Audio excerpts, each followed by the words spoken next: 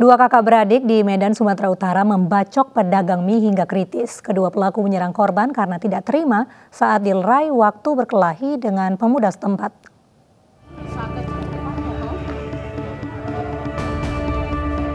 Dua pemuda kakak beradik membacok seorang pedagang mie hingga kritis di kota Medan, Sumatera Utara. Aksi kedua pelaku terekam kamera pengawas. Kakak beradik ini melukai korban karena tidak terima dilerai saat berkelahi dengan pemuda setempat.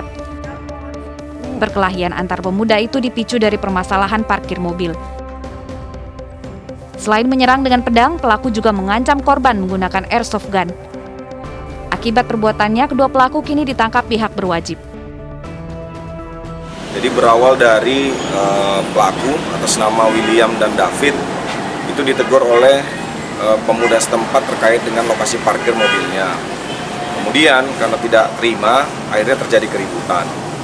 Kemudian korban atas nama Pak Usuk mencoba melerai. Kemudian tidak terimanya pelaku, akhirnya terjadi keributan antara Pak Usuk dan pelaku. Korban kritis akibat terkena senjata tajam pelaku di bagian kepala dan tangan. Korban kemudian dibawa ke rumah sakit dan dirawat intensif. Dari Medan, Sumatera Utara, Adi Palapa, iNews melaporkan.